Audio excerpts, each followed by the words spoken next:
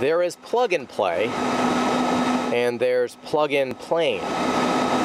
This is a bit of both. This is called the Pipistrel Alpha Electro. There's no gas. There's two battery packs. Something groundbreaking is taking off at Brainard Airport in Hartford. So this is the first electric aircraft in the state of Connecticut. Introduced to the public last week, Lindsay ROKU and Phil Smith. Let us get a closer look at their pilot project. Phase turn 84 Romeo Romeo. All electric aircrafts are no longer on the horizon. The Pipistrel is part of their business plan.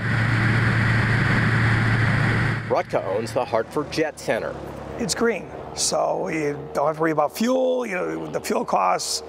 And then hopefully, very shortly here, we're going to have solar panels and alternative energy. So we're going to be green to green, which is going to be really great for our environment and the future of our aviation. Smith runs Hartford Aviation Technologies, and he sees this as a new way to teach his flight students. From a training perspective, it's a great opportunity for just doing takeoffs and landings. And as a student pilot, that's one of your main focuses is learning how to take off and land.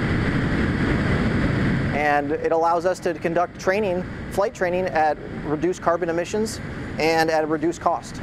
Currently on an hour's charge, the plane will fly for an hour, about 75 nautical miles. There's no oil to change, there's no spark plugs to look after. It's just a brushless motor with two battery packs. We have a battery pack up front, forward of the firewall, and then we have a battery pack in the back behind the seats. And traveling 110 miles per hour. Start cleared, low approach, no restriction, 84 Romeo Romeo, runway 20.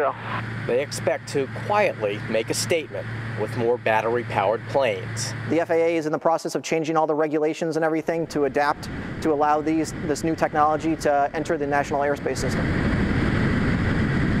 That's the future, yes. This is the start of the future. It is here. And if you're in the market for a battery-powered plane, Brent, that two-seater will cost you about $235,000, but that includes a battery charger that comes with it. And then you make